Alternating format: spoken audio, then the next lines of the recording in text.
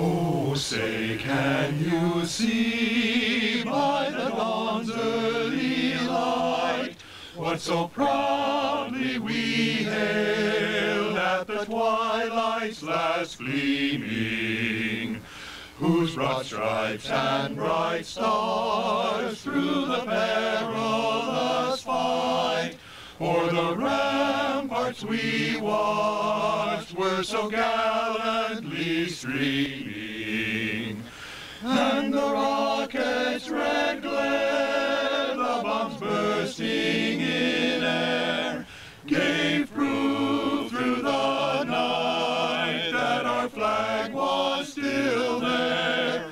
Oh, say does that star-spangled banner yet wave o'er the land of the free and the home of the brave. Home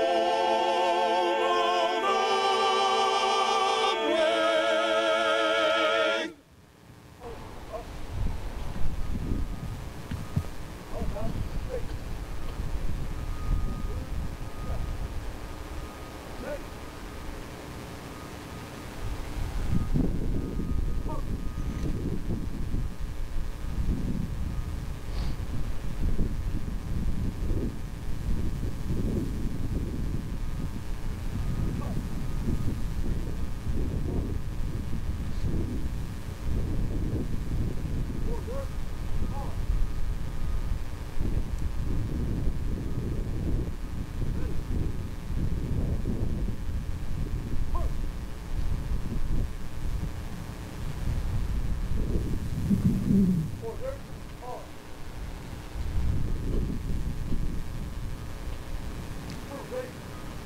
Thank you, and please remain standing as Chaplain Kim Bowen with the 55th Wing delivers the invocation.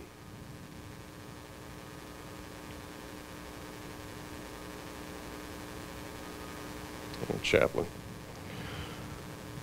All right, ladies and gentlemen, please be seated.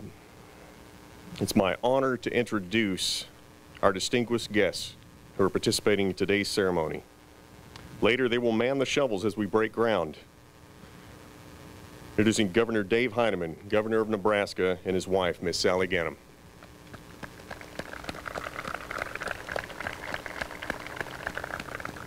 The Honorable Ben Nelson, Senator of Nebraska. The Honorable Lee Terry, Representative of Nebraska. The Honorable Jeff Fortenberry, Representative of Nebraska. The Honorable Adrian Smith, Representative of Nebraska. General C. Robert Kaler, Commander, United States Strategic Command, and his wife, Marge. The Honorable Rita Sanders, Mayor of Bellevue, and her husband, Rick. Major General Kendall P. Cox, representing U.S. Army Corps of Engineers. Mr. Mark Correll, Deputy Air Force Civil Engineer. Mr. Brian Scurry, representing Space and Naval Warfare Systems Command. Colonel John T. Roush, Jr., Commander, 55th Wing. Mr. Joe Lemke, representing Kiewit Phillips. And Mr. George A. Little, Chairman and CEO of HDR Incorporated. We'd also like to welcome our senior leaders from United States Strategic Command, various local community leaders, the Honorable Rick Sheehy, Lieutenant Governor of Nebraska, the Honorable David Black, Mayor of Papillion, the Honorable Don Stenberg, Treasurer of Nebraska, Command Sergeant Major Pat Alston, Command Senior Enlisted Leader, United States Strategic Command, and his wife Felicia, Vice Admiral C.R. Bell and his guest, Ms. Eileen Eastham, Lieutenant General Bob Henson and his wife Karen, the Honorable Abby Cornett, State Senator of Nebraska, the Honorable Bo McCoy, State Senator of Nebraska, the Honorable Heath Mello, State Senator of Nebraska, the Honorable Jeremy Nordquist, State Senator of Nebraska, the Honorable Scott Price, State Senator of Nebraska, the Honorable James Smith, State Senator of Nebraska. And although personally unable to attend, we are proud to welcome from Senator Mike Johan's office, Ms. Nancy Joner, State Director. And to all other U.S. STRATCOM 55th Wing and community leaders, welcome. At this time, I would like to welcome Colonel John Roush, Commander of the 55th Wing, to the podium.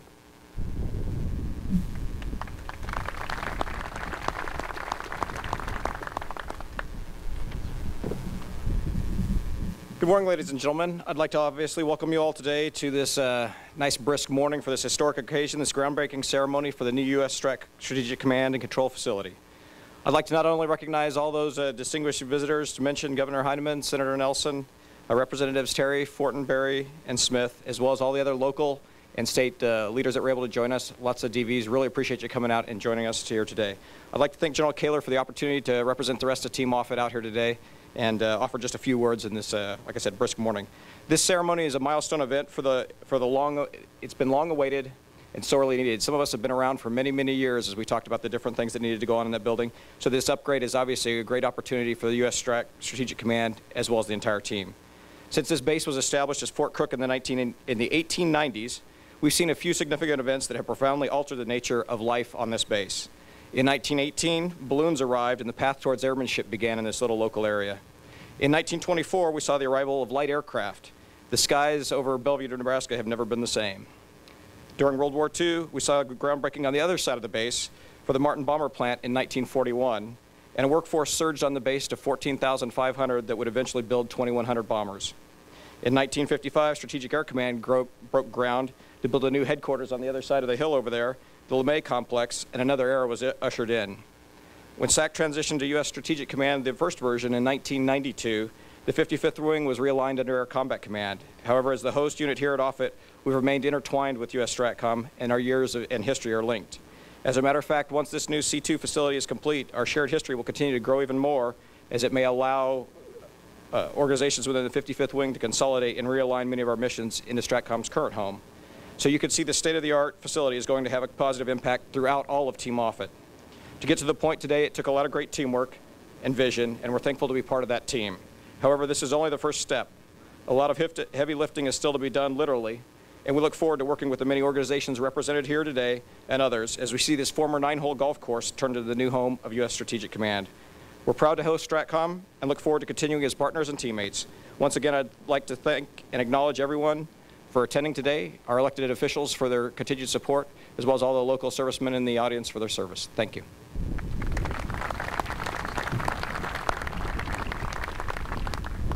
Thank you, Colonel Roush. I'm now honored to welcome the Governor of Nebraska, Dave Heineman, to the podium.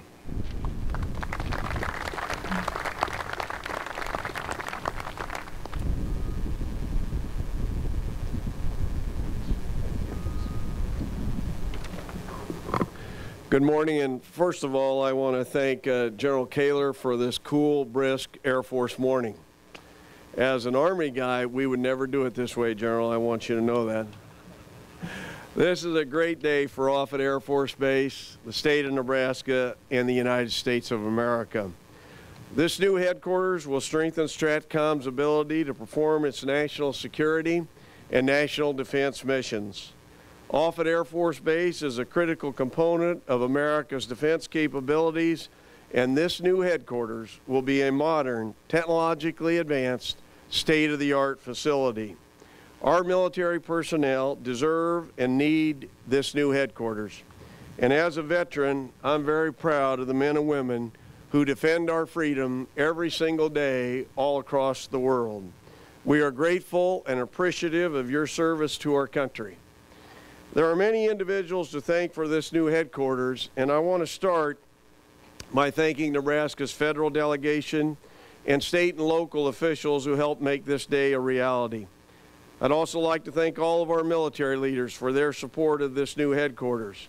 I want to thank the Omaha and Bellevue business community for their support. As was mentioned previously, this was a team effort. This new command and control facility will provide STRATCOM greater mission capability and flexibility over the next several decades.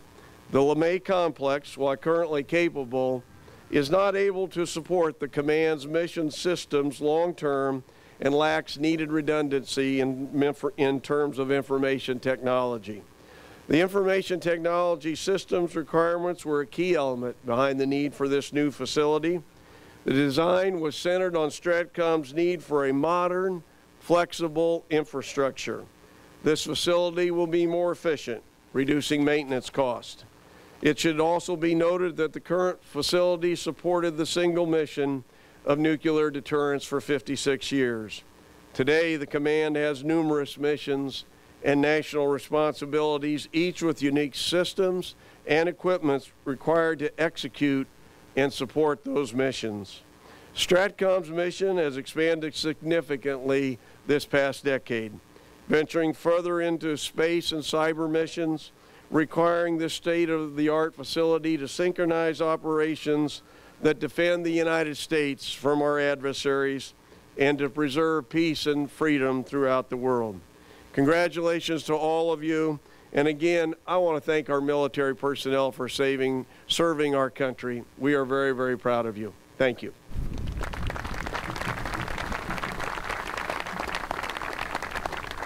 Thank you, Governor Heineman. I would now like to welcome Congressman Lee Terry, representative of Nebraska, to the podium.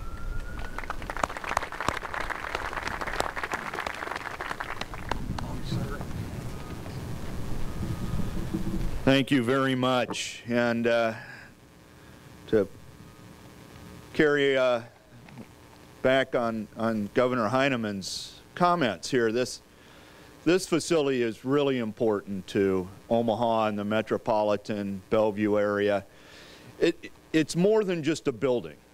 To us, as a person that's born and raised in this area, it's part of us. And to see this new effort, this new building arising, gives us a great deal of confidence in our importance and stature in protecting all American citizens. When the original building was built or decided to be built in 1957, Cornhusker's record was 1-9. But the most important facet is that Omaha became the focal point of protecting the United States from nuclear weapons and was the decision makers on how to defend America. Today, the world is much more complex. A nuclear command is just one of the components that you have to deal with in the nature of warfare today. And so technology is more important today than it ever has been in defending America. And this, what this building represents, is the new era, the new STRATCOM. And as a local boy, General Kaler, I'm extremely proud that you're here and STRATCOM's going to be here for the next generation. So I want to thank you, General Kaler, and geez, just God bless all of our men and women in uniform and the folks that are working here in the 55th and STRATCOM. One last thing, Ben and I were trading some war stories on the way over here. Of course, ours are political. Ben, you did a great job leading this effort. You really were the leader on this.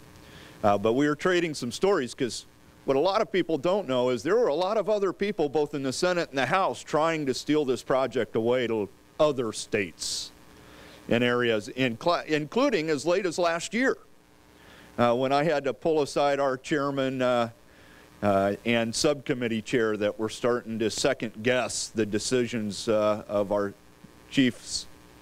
And even before that, in the House of Representatives, then committee chairman Ike Skelton was openly questioning the project, and we had, our delegation had a nice little meeting with Ike Skelton then. So a lot of water to get to this point has gone under the bridge, but I'll tell you what, all of those efforts, Ben, aren't they worth it now? We are just so proud. Thank you all that were involved in making this happen.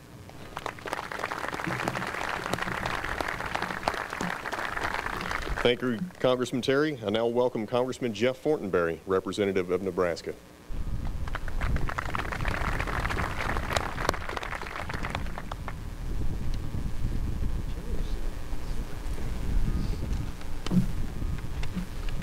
Well, good morning, everyone. Thank you all so much for the privilege of being able to join you for this extraordinary occasion. General Kaler, I know you are extremely happy about this. Once we turn those shovels, there's no turning back.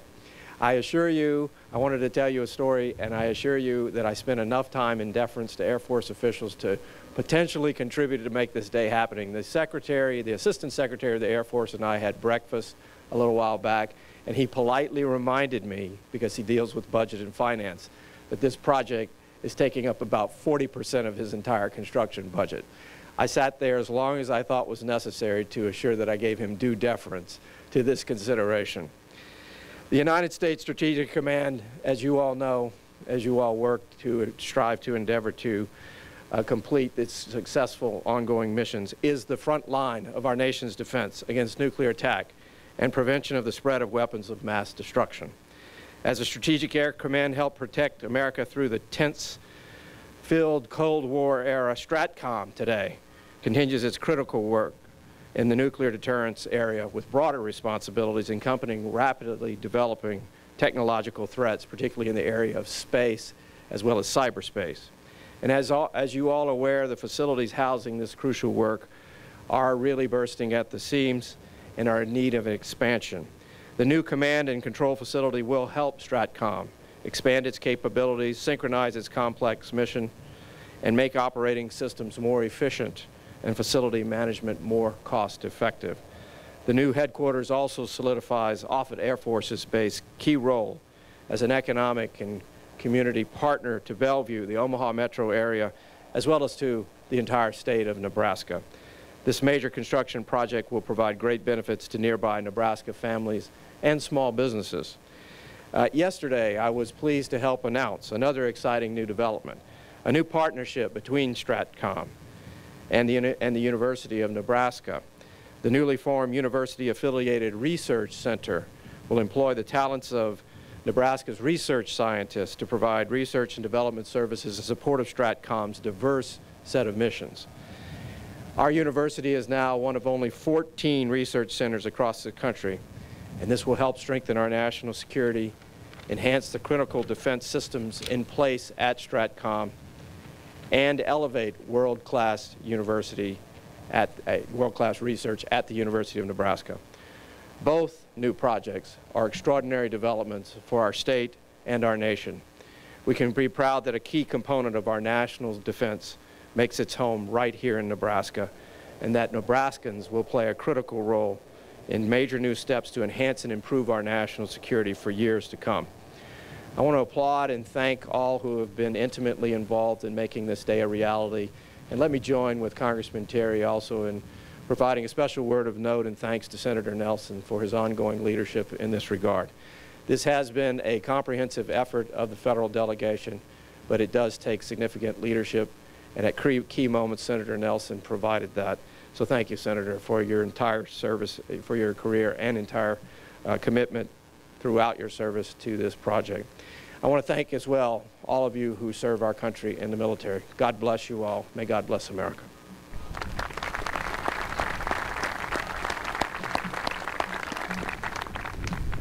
Thank you, Congressman Fortenberry. I now welcome Congressman Adrian Smith, representative of Nebraska, to the podium.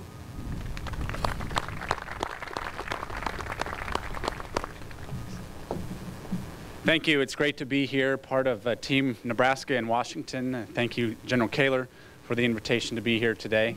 As the 3rd District does kind of close in around some parts of eastern Nebraska, I'm grateful to have the opportunity, though, to support the men and women in uniform here at STRATCOM and really support the mission of our U.S. military in adapting to a changing world.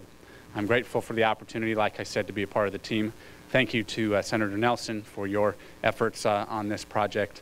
As we look across Nebraska and across America, there's so much to be proud of and so much that we should work hard to carry forward. So again, I say thank you to all of our men and women in uniform and to our veterans for your service. Take care. God bless.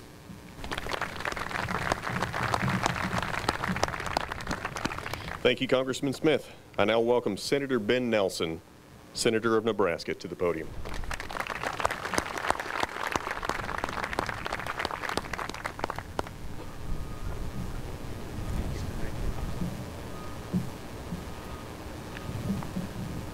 Thank you very much, and to all our distinguished guests today, welcome, and thank you for all that you have done to make this day possible.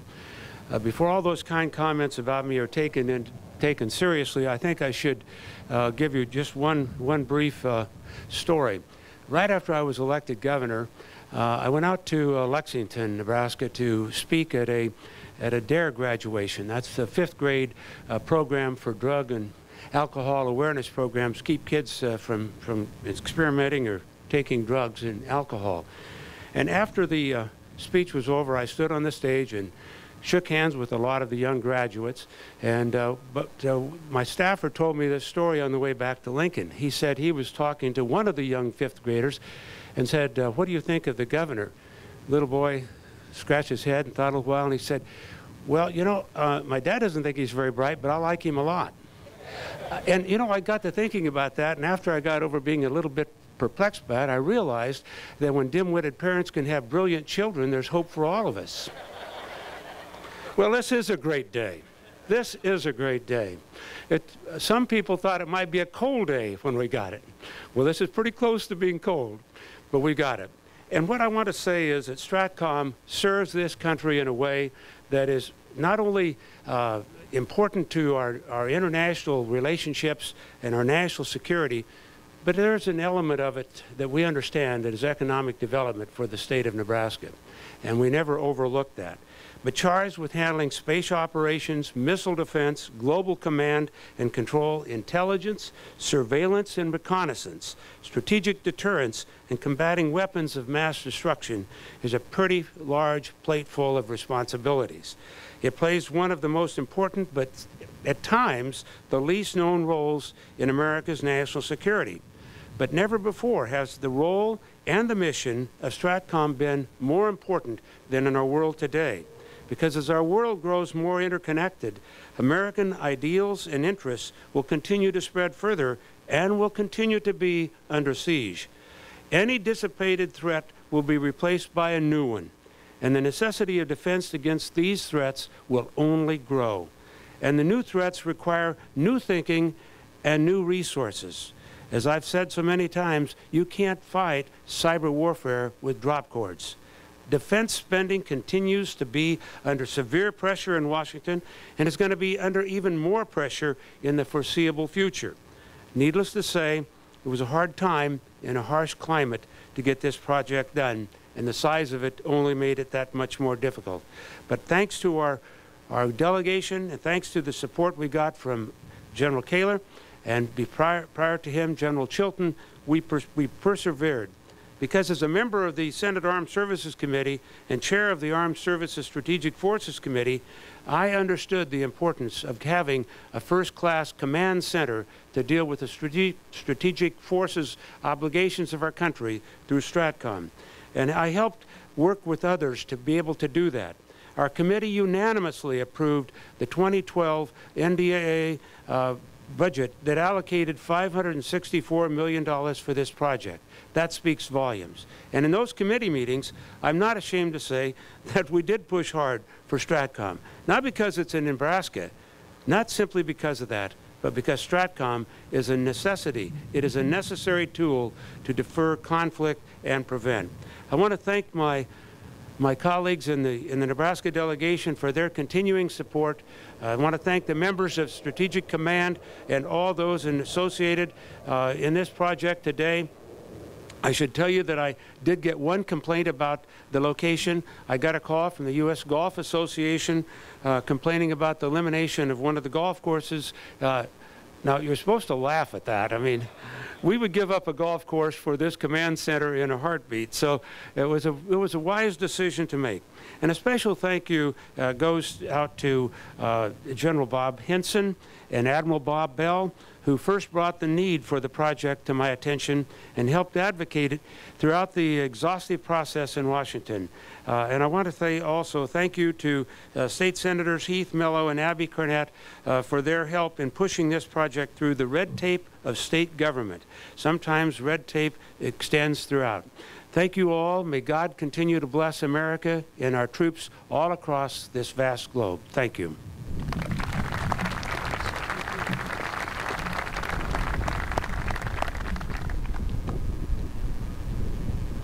Thank you, Senator Nelson. I now welcome General C. Robert Kaler, Commander, United States Strategic Command, to the podium.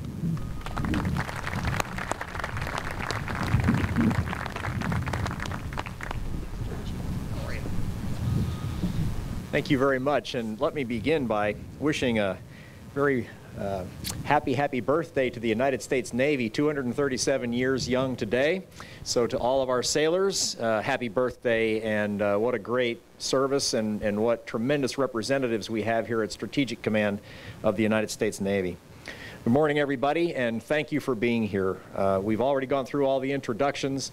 This is quite an array of officials that have decided to join us this morning. I think that says something about the amount of support that we have across the country, really. It's represented through the political leadership that we have here in Nebraska at the local level, at the state level, and certainly at the federal level. And what our men and women in Strategic Command see through you is the support of the American people. So thank you all for being here. And I do believe that this is a great there's poetic justice, I think, here in doing a groundbreaking on a day like today. If this isn't vintage Nebraska, I don't know what is.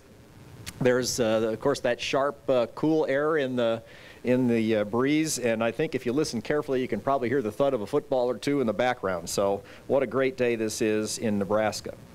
You know, the name Nebraska has a tremendous significance to those of us that wear military uniforms. Not only is it a wonderful city and the epitome of community support, but there's a ship, a warship, USS Nebraska, and of course, none of us can forget that there's a beach named Omaha. So, groundbreaking, I think, is an appropriate way for us to describe what we're doing here today. We break new ground to celebrate the construction of our new command and control facility. We also celebrate the groundbreaking technology and capabilities this new facility will provide. Today is also a unique opportunity to break with, as well as to honor the past. USSTRATCOM and its predecessor Strategic Air Command, or SAC, of course, were founded with an eye to the future. It was all about rapidly incorporating the latest technology and capabilities. It was all about innovating the means and methods to deter what were the cutting-edge threats of the day. The men and women of SAC and STRATCOM have done their jobs well since 1946. Of course, they played a critical role in winning the Cold War.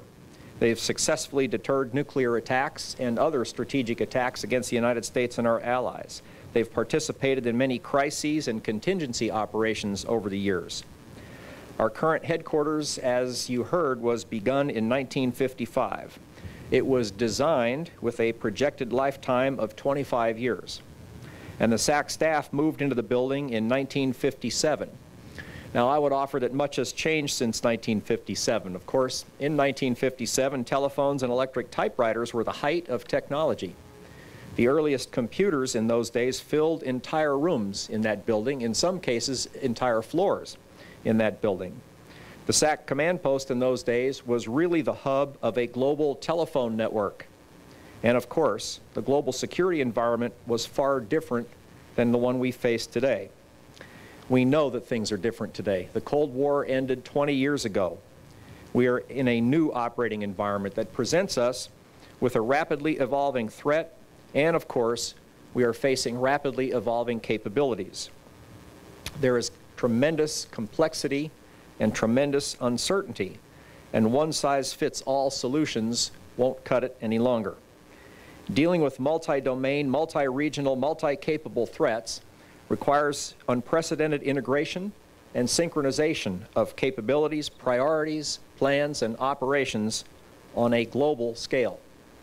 Command, control, and communication systems built to respond to the threats and requirements of today and tomorrow, not those of yesterday.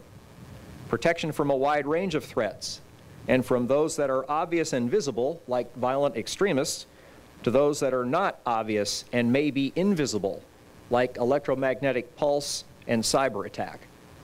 The capabilities this facility will provide put us on a path to the future. It's a future that secures America and our allies from information age threats with information age systems and capabilities. In 1996, the United States Air Force honored SAC's second and probably most famous commander, General Curtis LeMay, by naming the current headquarters complex after him. Sometimes I wonder what General LeMay would think about all of this change, and I often tell visitors, if you listen carefully, that whirring sound you hear in the background is Curtis LeMay spinning in his grave. Now, I think that's probably true, but I think he's spinning because he probably wants us to hurry up. I never had the privilege of meeting General LeMay, but I know some things about him, and I think if he was here today, he would say, "What took you so long?" He would tell us to get on with it. That's because he was an innovator, and I think he knew three important things. He knew that you confront the threats you have today, you prepare for the threats you expect tomorrow, and you honor those who met the threats you had yesterday. The groundbreaking that we have today honors his legacy, and considering the example he set, that's quite an accomplishment. Those of us who are here at the start of this project now have a tremendous responsibility. First, it's our job to validate that our country's investment in STRATCOM's future continues to be a wise one. The men and women of STRATCOM will continue to meet that challenge by deterring attack on the United States and our allies with a safe, secure, effective nuclear deterrent force, with resilient space capabilities, and with effective cyber defenses. Second, it is our job to keep this major project on schedule and within budget. To that end, I pledge my full commitment and constant supervision, along with that of our partners, to deliver on our promises. Let me add one final and special thank you to our partners in the United States Air Force for their commitment to this project. It is the largest construction effort underway in the United States Air Force now and will be for some number of years to come. We have a number of tremendous partners that we look forward to working with as we go forward, and it will take the dedication and close collaboration of all of us to bring this project through to its successful completion. Thanks to all of the partners as we break ground here today. Thank all of you in attendance. Thank you to Senator Nelson and the federal delegation in particular. And thank you all for your support of Strategic Command and our nation's security. Now, let's get on with the groundbreaking. Thank you very much.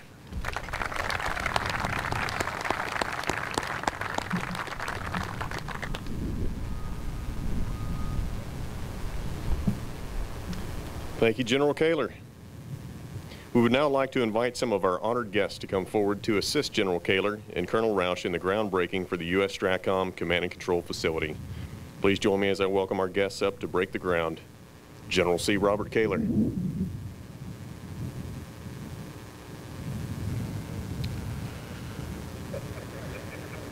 Governor Dave Heinemann. Senator Ben Nelson.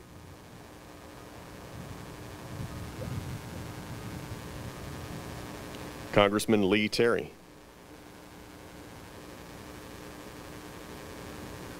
Congressman Jeff Fortenberry.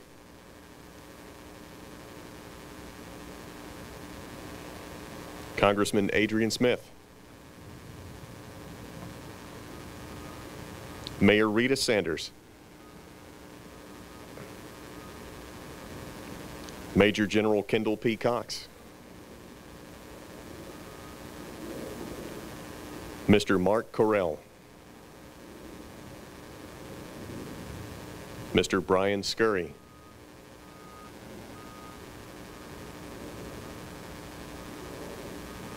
Colonel John T. Roush, Jr. Mr. Joe Lemke. And Mr. George A. Little.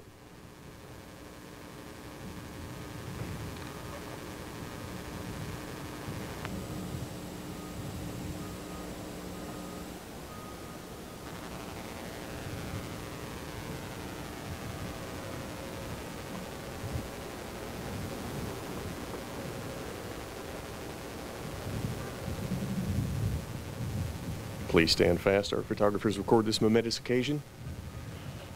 It is now time to break the dirt. Stand by to dig.